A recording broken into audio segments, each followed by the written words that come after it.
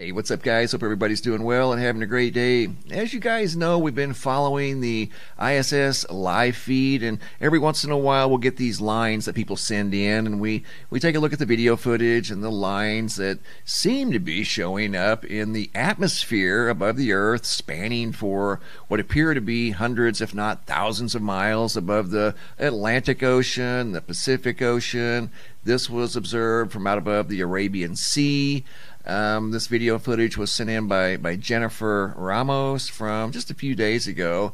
Now we're looking at that line that appears to be above India, but if you look real close, it doesn't line up perfect. And as you're going to see in some other photos that were sent in, still images, a lot of these lines where they meet don't line up perfectly. And here's a prime example. Looking at the line right here, stopping in this location, there's a pocket of blue on the left, and abruptly it turns white. You know, in a real sky, that would be impossible. That doesn't happen. So I'm going to show you guys some more examples of what appear to be lines spanning across the Earth. Look right here.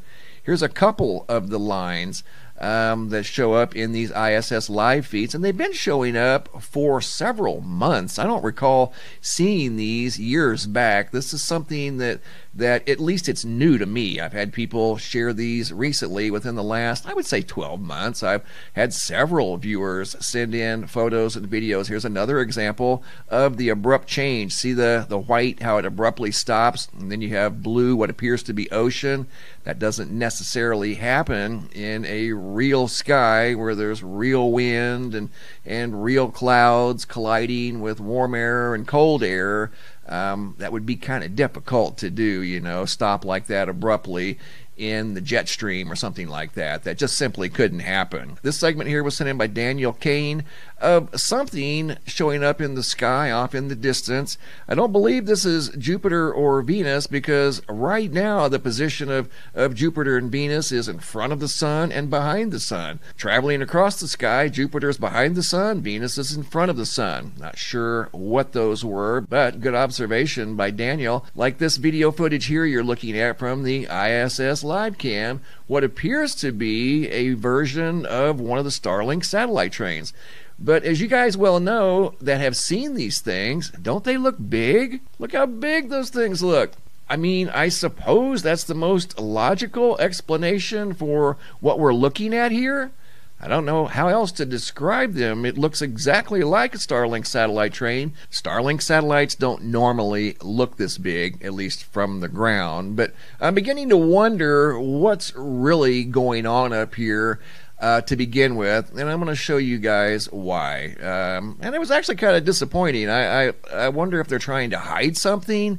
It's just kind of weird. Again, we've been looking at these mysterious lines in the ISS live feed for several months. And I'll tell you what I think we're looking at here. This looks like a classic stitched together map. I was over here at Zoom.Earth, and this is a flat view of the entire Earth, right? Well, you can't take a photo of the entire Earth, so you have to take segments of the Earth and stitch them together. And whenever this technique is used, and anytime you're making a map of the entire Earth, it's going to have this type of digital stitching. And here's another example, like we just saw from the International Space Station, how the blue starts and the white abruptly begins. That wouldn't happen in a real atmosphere. That would be impossible. So this is over at Zoom.Earth. This is today, and you can see the map is clearly stitched together. And look at the familiar lines. Don't they look similar to what we're seeing up here from the International Space Station? Look, they're identical. So that brings up the question, what are they doing up there? Are they trying to hide something? This is clearly a fake, guys.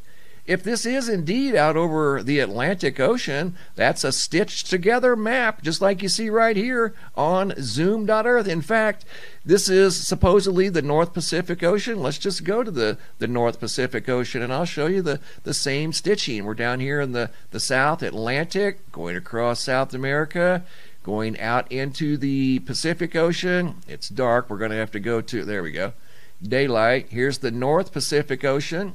And here's the familiar line. There's not only one, but there's two. Another one over here out in the North Pacific Ocean. Going back to the International Space Station, here's the North Pacific Ocean right here. And there's the familiar line. See it? This is a map. This is a fake. So there you have it, the mystery solved. We've been looking at these lines for several months out here, supposedly in the atmosphere above the Earth, and all along it's been a stitched together map, just like you see over here at Zoom.Earth.